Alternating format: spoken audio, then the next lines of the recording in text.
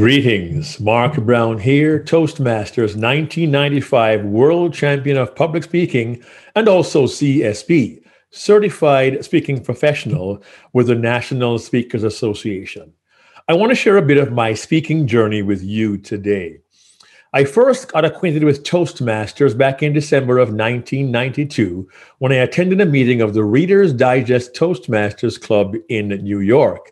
At the time, I was a mainframe computer programmer in the Information Systems Department. I was like a computer nerd, but I attended a club meeting and within 4 months, I joined the club. A year later, in 1994, I entered my club's international speech contest completely by accident on 2.5 hours' notice, replacing a contestant who had to attend a business meeting at that time. Now, truthfully, I had absolutely no idea what I was getting myself into. But 6 months later, I was a finalist in the 1994 World Championships. Who knew? That was held in Louisville, Kentucky, at the Galt House, and to no one's surprise, I did not win that contest. But my son, Joel, 7 years old, was very disappointed. And I recall being in that ballroom about 4 rows back. He was crying in my lap, "Dad, you didn't win. It's not fair." And I tried to comfort him. And a man literally walked into my life and transformed it. His name, David Brooks, the 1990 world champion. And he said to me, "Mark, I don't mean to interrupt a tender family moment, but I may not see you again. I believe you're talented. I'd love to help you if you're willing. Here's my card." And with that, he was gone. The 1990 world champion thought I was talented. Wow. The following day, I got back to New York, dropped my bags, and called David Brooks. "Hello, David?" "Yes." "It's Mark Brown. Do you remember me?" He said, "Mark, I met you yesterday." "Oh, yeah, that's right."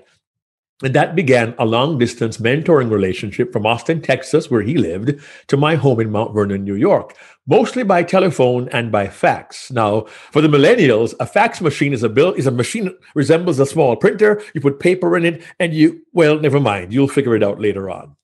Truth be told, a year later, I went back to my club contest, and I went all the way from club to area, to division, to district, to region, and of course, to the World Championship, which of course I won. But here's the interesting thing.